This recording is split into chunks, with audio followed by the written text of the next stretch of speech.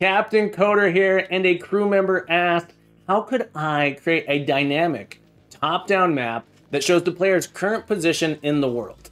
In this video, I'm going to demonstrate a solution that utilizes an orthographic camera positioned above the player that is pointed down and is sent to a render texture that is then drawn to the UI.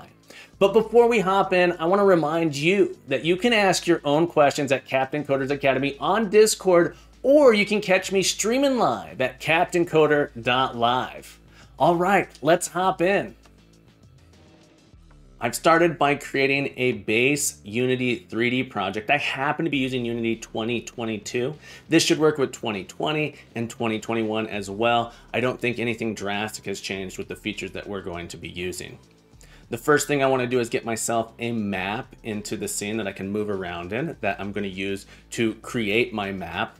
To do this, I'm going to just use the simple nature pack available on the asset store. This is the low poly simple nature pack. There's a free version, there's a paid version. These are some awesome low poly assets you can use. I'm gonna go ahead and start by importing this. After you've added it to your assets, you'll be able to add that into your project from the window menu, go down to package manager. And then there's this drop down here. Usually it starts on Unity registry or in project, whichever one you had selected last. We're gonna go ahead and go to my assets. These are all the assets I own from the Unity store. If I search for low-poly, I'll find all the low poly assets I own. And in this case, I wanna find the simple nature pack. I'm gonna select import. This import dialog will show up, showing all the things it's going to import. And I'm just gonna select import here to get those in, and then I can close this window. Now that I've imported all of that, I have this simple nature pack folder. Go and open that up, and then in scenes, we can open up the demo scene. I'm gonna make a copy of this. I can duplicate it on Windows using Control D. On Mac, it'd be Command D. You can also do a Control C, Control V. I'm gonna move this copy into my top assets. You'd probably wanna make your own folder for it, but this is for a simplicity demo here. I'm gonna go ahead and rename this map render demo. Double click to open that up and make sure I'm not editing the original. Great. Now that we have that, I want to go ahead and add in a model for my player that I can move around the scene with. So I'm going to go ahead and create a capsule. You can use whichever model you want. For simplicity, I'm just going to do a capsule. I'm going to rename this to my player. And then I'm going to add in a rigid body so that it will be affected by gravity. It'll sort of maintain its spot on the terrain. And I want to make sure that my rotation doesn't get modified. I don't want it rolling around on the terrain. I want it to be sort of flat in there. So if I were to run this, it's going to have my cylinder sort of fall on top of this rock. You can see my cylinder back there in the background. Next, I want to go ahead and update my camera. So I have a camera that's sort of inside of my player here. I'm going to delete the cameras that they come with. I'm going to add a camera here on my player. This is going to be my player camera. It happens to be at the center of my player. You can adjust it, but it's going to be facing wherever my player happens to face. And I've hit run now. It'll show myself falling, or it should. There we go. And now I'm just sort of inside of that capsule. Next, I want to go ahead and add a script that'll let me move my player around. Go and right click down here, create a C# script. It's going to be our player controller, like so. I'm gonna go ahead and open this up. And this is just for demonstration purposes. Ideally, you're gonna want, if you're having a physics-based game, you'd want to create a much more robust player controller. I'm gonna do a very simple player controller here, where I have a speed. I can rotate the player using the keyboard controls, and I move the player back and forth. So I'm gonna start by creating a private float speed. This is the speed at which my player moves and rotates. And I want to access that in Inspector, so I'm gonna go ahead and create a serialized field. If you wanted to, you can create a public field, and then you don't have to add serialize. However, I like to follow good object-oriented principles, and this is an encapsulated variable. If we make it private, serialize will allow us to access it in the inspector, but other code won't be able to change this. You can use whatever you want to do for your project, but I prefer to use this principle here. In our update, we're going to go ahead and get the input. By default in a project, at least in 2020 through 2022, we can get a simple axis here. So I'm going to get my X movement. This is going to be my forward and backwards movement. And I'm going to, this should actually be our Z movement. It's going to be the forward and backwards velocity. Let me get that typed in there correctly. Z move. We're going to go ahead and get from the vertical. So this is going to be up and down. When the player presses up, we go forward. When the player presses down, we go backwards. And we're just going to update our transform here. So this is our transform is going to be our player, whatever this is attached to. And we're just going to move it by our transform dot forward. So we're going to, whichever direction our capsule happens to be facing our player, we're going to move it by our Z move. This is our forward and backwards movement axis. We're also going to multiply it by the speed that we set in the inspector. I'm going to have it default to 10 here. And then finally, we're going to multiply that at time dot delta time. This will make it scale properly. So we don't have to care about the frame rate there. Very, very simple. Go ahead and save. We'll run this real quick. Once it compiles, can come in here and we'll be able to move back and forth. Because our camera is inside of the player object, our camera is going to move with us. Oh, I forgot to attach the player control. If you see here, I'll go ahead and attach it. You'll notice now I can move backwards and forwards. Because this isn't happening using physics, we can actually clip through things if we're moving too fast. Let me go ahead and add this to the player outside of play mode. So now it's attached here. We can adjust the speed if we want to. Lastly, let's go ahead and add in a little bit of a rotation. So I'm going to do this when we go left and right, when we press A and D or the left and right arrow.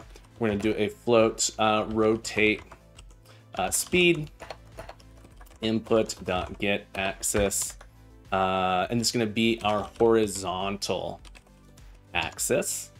And we're going to take our rotation and we're just going to add it to the Y. So when we're looking from above, our Y rotation will cause our capsule to rotate. And so to do this, I'm going to go ahead and pull off the current rotation from our transform dot rotation. And I want to get this out in Euler angles. So this will translate to a vector 3 rather than a quaternion. A little easier for my brain to wrap around using vector 3s. Our rotation, we're simply going to increase the movement, the Y rotation by the rotate input. This is whatever the user's pressing left or right, it'll be positive or negative. And then finally, we want to go ahead and apply that rotation here. And we can translate this back from an Euler vector 3 into a quaternion by using quaternion.Euler. So this is a static method. And we can take in the rotation vector we created. And so now when we press left and right, it'll actually rotate our player around in a circle. And then we can sort of navigate around in this environment here. Let's check it out. All right, so our player's in here. I press left and right allow me to rotate. And then I can also move around. So now I have just a little cap so I can move around in our world. Next, let's go ahead and see if we can get a image in here for our map. What we're going to do next, we're going to actually have a camera placed up above the world that will be the map we want to render. So I'm going to come in here, I'm going to create a new camera, and this camera is going to be our map camera. This is the camera that's going to float above the world, looking down onto it. We're going to go ahead and switch the perspective. Rather than being a projection perspective, we want it to be orthographic. This means that it will just be a box. Notice when I change it to orthographic, it just becomes this rectangle. When it's perspective, it sort of starts at the center and expands out, sort of the way your field of view would. So we're going to change this to orthographic. We're going to rotate it so it's facing down towards the map. We can do this, I believe it's the x-axis. Yeah, so we're going to rotate the x-axis 90 degrees, and it's pointing straight down. And then we need to increase the size of the view so that we can see the entire map. So I'm going to go up to, I think we can get there with 160, might be too much. Try 120, see I get most of the map, and then I can sort of adjust my position here. Move it around until I get the whole map rendered there. Notice I need to move the camera up a little bit to get those peaks. I'm going to move it up like so. And then I'm just going to adjust it so that my map appears as close to center as I can get it. It doesn't have to be perfect. And now I have a camera that's rendering above. I want to take this camera and I want it to display on the screen. So I'm going to create a little UI control where I can toggle this on and off. And I'm also going to change what do I want here? Solid color here. We're gonna make this black. Not amazing, but we'll make it black here. And then we are going to do the following. We'd like to take what this camera is showing and display it on the screen. We need to convert this to an image. We can do this using a render texture. So I'm gonna create a new render texture. So right click, create, and go down to render texture. I'm gonna call this map texture. And what we're going to do is we're gonna take this camera and we're gonna project what we're seeing here onto our map texture. I can go ahead and drop that map texture onto my map camera. You can keep this open if you right click and select properties. It'll open a new window. So if you click on other stuff, you'll still have access to it. And I'm going to drag my map texture in here as the target texture. You'll notice since my target texture is a square, it sort of chops it out a little bit. And so I might need to zoom out a little bit more to get the whole thing to display in there. There it goes. Pretty close. I'm gonna see if I can get this just a little bit better centered like so. And our map texture, there we go. We have a map texture now that is going to be our map here. So this is now an image. Default size is 256 by 256. We can increase it. If you want better resolution, you can increase this. If you don't need as big resolution, you can decrease it.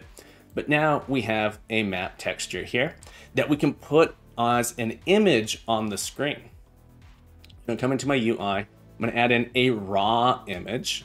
All right, so raw image is gonna be our map on the screen here. And if I switch to 2D, we can sort of see our canvas a little bit better. I'm gonna take this map and I'm going to position it on the screen in the center. If you select where you want to pivot and you hold Alt and Shift down, you can move it to the center like so. Still have it scaled to the whole size, but I'm gonna put mine sort of in the center.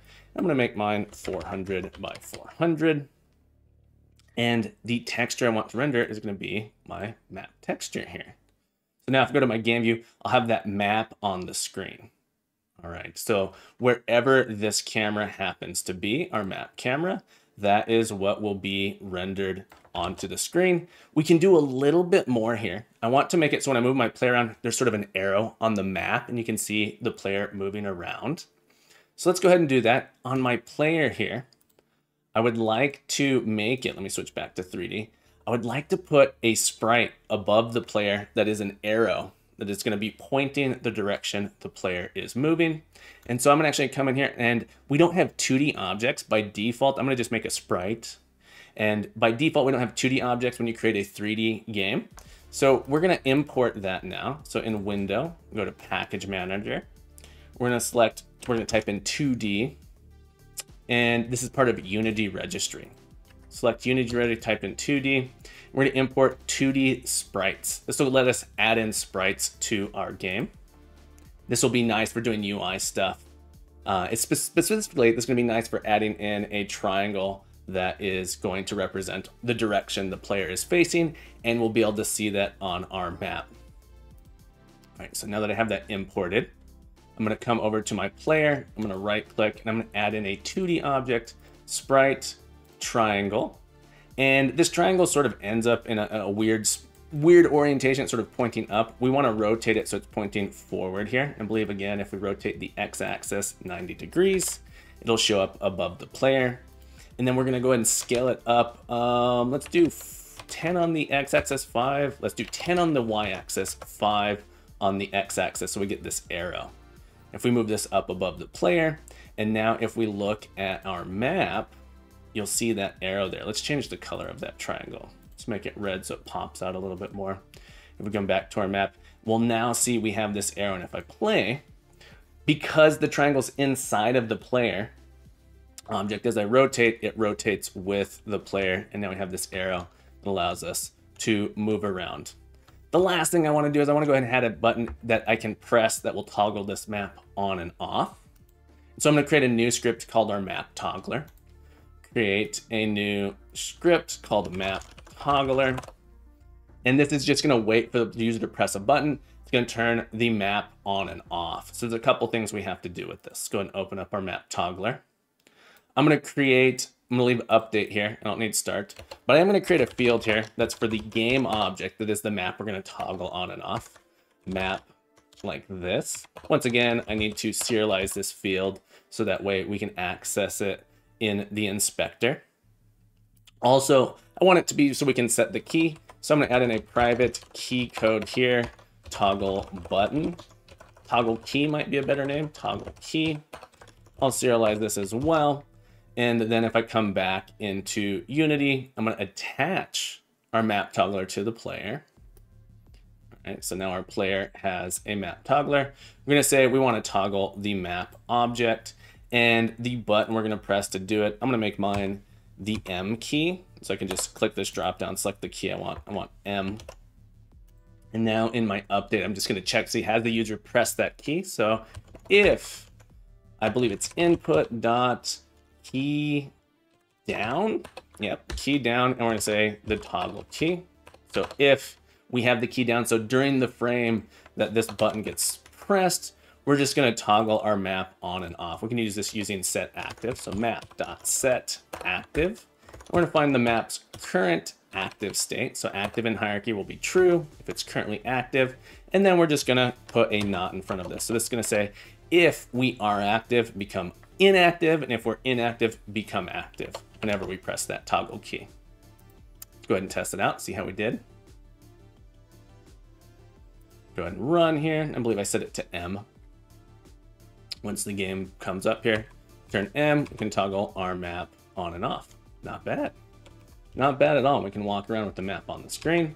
Beautiful. The last thing I want to do is I want to make it so right now our camera can actually see the arrow above us. If we were able to look up above it, we'd be able to see it. One thing we can do is we can make this only displayed on this map here by adding it to a layer. So we're going to add a new layer here. Come into our layers. We're going to select edit layers.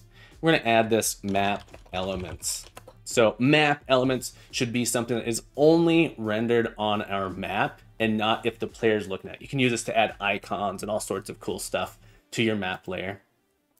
Okay, so we have our map elements here. And I'm going to come back to my map now. Sorry, my map camera. My map camera right now, it's saying to render everything, and that's great. We can have that. You can also add things that it won't render. But the more important one is our player camera here.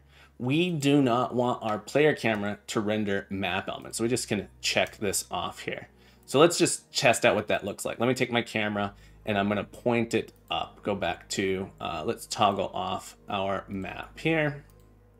And then I'm going to take this canvas, or sorry, this player camera, and I'm going to just rotate it so our camera's pointing up. We see that triangle. If I make it so this camera doesn't render map elements, let's see. And I also have to say that this is a map element. So I selected my triangle. I make my triangle a map element. Now I won't see it unless this is on. So you can use this to turn on and off different features that you want to be visible on your map, but not to the player in the main camera. So now if I come back to my map and I turn this on, I can still see that triangle, but my player, no matter what they do, they can't see it. All right, that's it for this demo. We were able to add in a simple map that is rendered using a render texture. We can toggle that map on and off, and we have a nice little arrow pointing in the direction the player's moving. I hope you enjoyed this demo. I hope you find it helpful. I want to know, how are you going to use this? Are you going to add your own mini map? Are you going to add a full-blown map? What are you going to do with it? I gotta know. Let me know in the comments below. And as always, keep coding, keep growing, be the best you can be, and you are welcome back anytime. Bye-bye.